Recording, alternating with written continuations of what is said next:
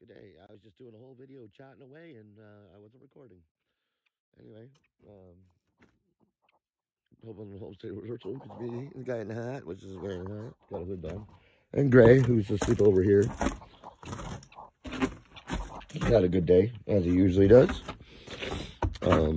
So anyway, I did a whole lot of out there at my. You can see the trail going out to my lean-to. I did hold a bunch of heavy shit out there. Dug out some of the snow, but mainly I've been digging out this thing. So we can get the chickens moved over tomorrow or the next day. I'm going to cover the rest of it with plastic, and then build a little bit of snow insulation up around the sides type of thing, so we can move the chickens, and that'll heat up. It'll be like a greenhouse then, right? And then I'm going to use some plastic over at my place, as well as this stuff here and that there. Now, almost right where I walk, there's a trail that comes up just on the other side of this, a ditch that I dug.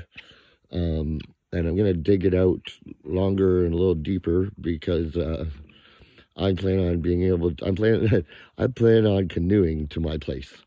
Because to take the dike, which is what you usually take, unless you're walking that path regularly, even when you walk it regularly, it's full of stinging nettles. And you got to dress high and everything else.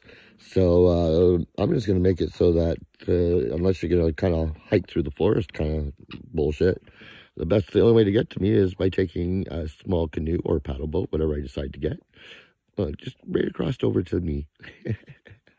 So, and what I have set up over there right now is going to be awesome. I'm so excited.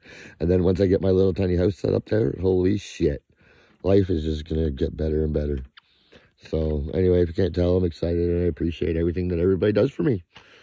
And I love y'all, and we'll talk to you later. Bye.